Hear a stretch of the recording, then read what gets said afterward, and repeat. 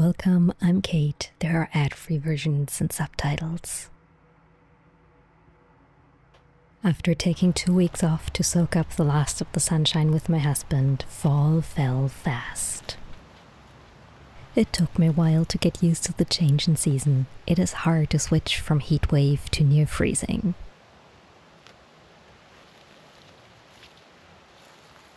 There was a week between digging up the strawberries on a hot day and looking for mushrooms in my winter jacket, but I've made that point, haven't I?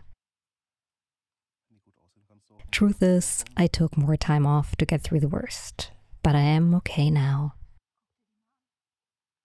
134, taking 2/4 weeks off. Mid-September 2024, Northeast Germany. First, I took time off for the festival, then for my husband's vacation. Then I wasn't really ready to resurface. I saved seeds, cooked meals, did odd jobs, but I didn't pick up a camera for much of it.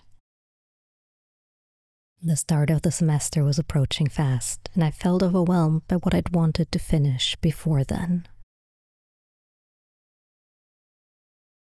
The apartment was dirtier than usual, and I was falling behind on just about everything. I wasn't ready for the winter semester. I wasn't ready for winter. I'd recharged my social and political batteries, but I needed a break from just about everything else. I took long walks through the cold forest with my husband, even foraged the occasional mushroom. I even woke him early one morning so I could fly the drone over foggy fields. I'm trying to notice what I love about fall. The morning fogs are hard to hate.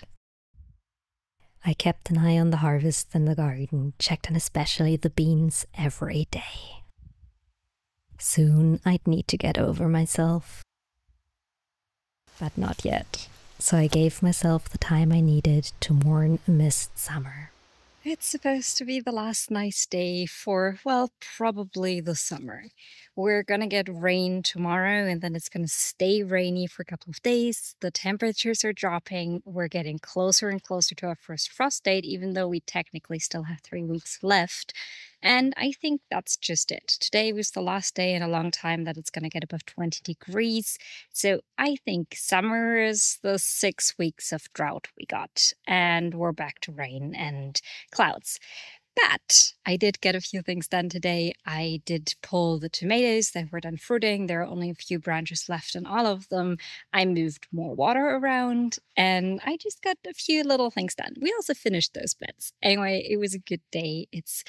I really did enjoy the last day of sunshine. I made the best of it. Now I'm going to go home and make dinner. September 25. It's another dark and stormy day. We're going to get rain again soon. It rained last night and the weather forecast says it's not going to change anytime soon. So I'm going to ignore the noise, put on some headphones, and harvest the beets. I was going to leave them to dry on the vines, but it's just too wet and I really don't want them to rot. So in this wet weather, I'm just going to harvest them and deal with them at home.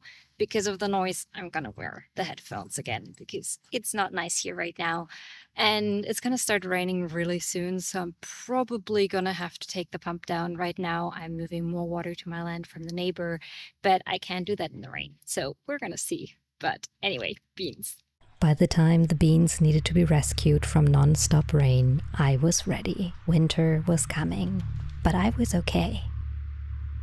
I still had a few weeks before classes started, a few more before the ground would get hard to work. I wrote one hell of a to-do list, then ignored it. This surprisingly worked well. Completely unrelated, but it's driving me nuts. Anyone know what that bird is that keeps yelling in this and the previous clip? When I needed motivation boosts, I'd go through that endless list and check tasks off. For a wonder, it worked. Even on a grim day, it was hard not to enjoy the bean harvest. This is a Brunhilde bean, so the pods are purple until cooked. The beans are green though, or white, one of the two.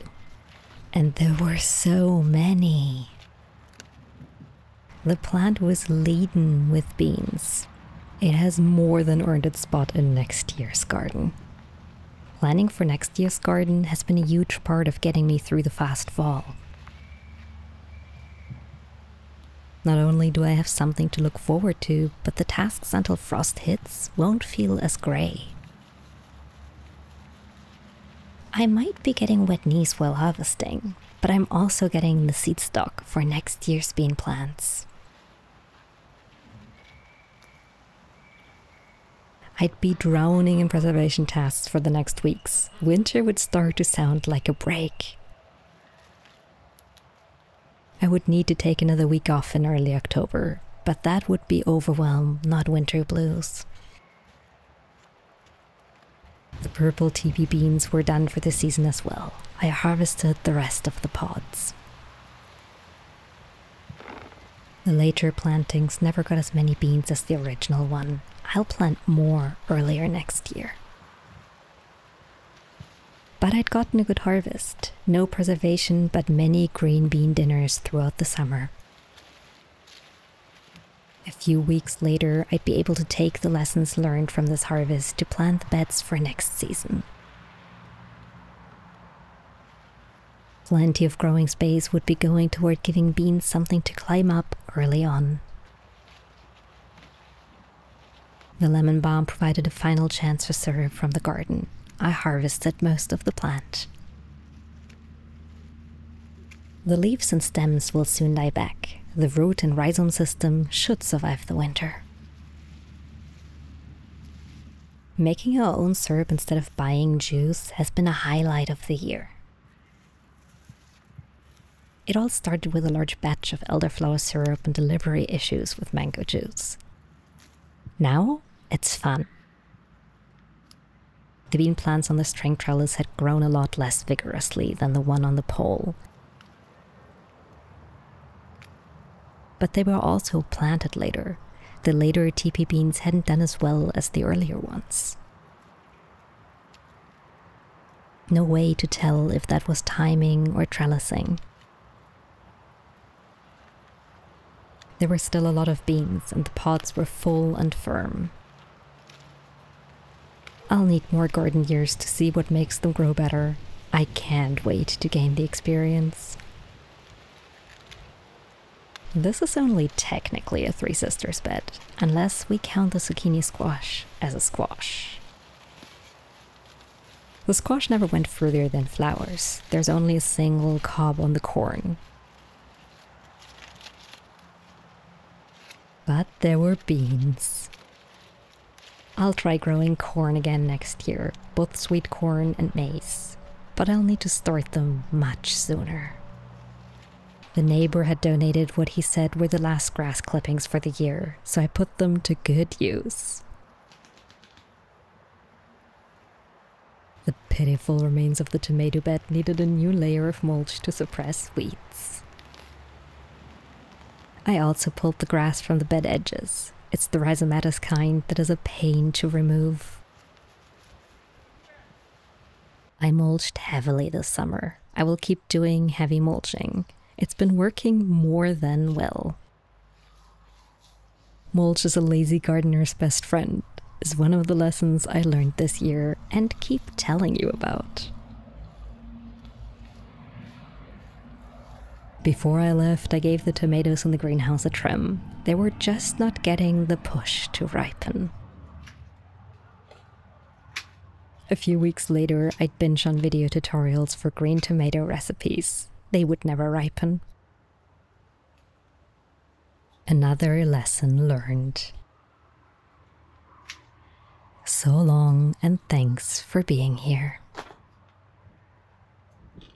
If you want to help me make these videos, go to rootsandcalluses.com/support so I can keep making these videos. And if you prefer reading, my novels are also out there. I wrote 3 novels, 4 now. My 4th one's out. Yes, right, new book. The romance novel is out. I'll tell you all about that, but it's already out there. Anyway, so long, and thanks for being here.